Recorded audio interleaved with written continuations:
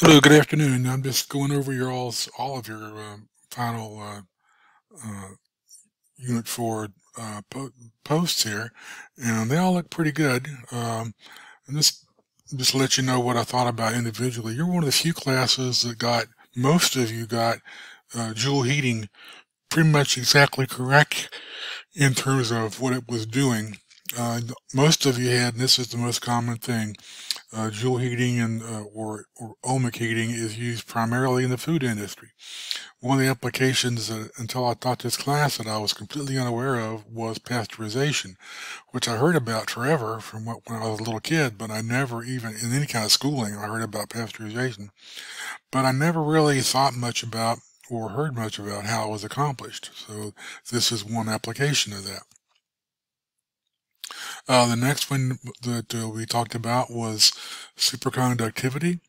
Um, Many of you had the MRI applications. Those are probably most common. Superconductivity is not uh, required for MRIs, but it certainly does help. So your awareness of that was noted, and you all did good on that. The last two are the just applications of some portions of the EM spectrum.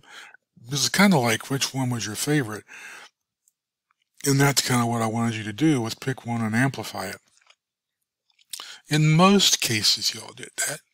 Um, so that wasn't bad. And then finally, just applications of magnetism in general. Magnetism has many applications, as many of you found out. You did really good with that, so keep up the good work, and we're moving on to Unit 5 next week. So everybody take care.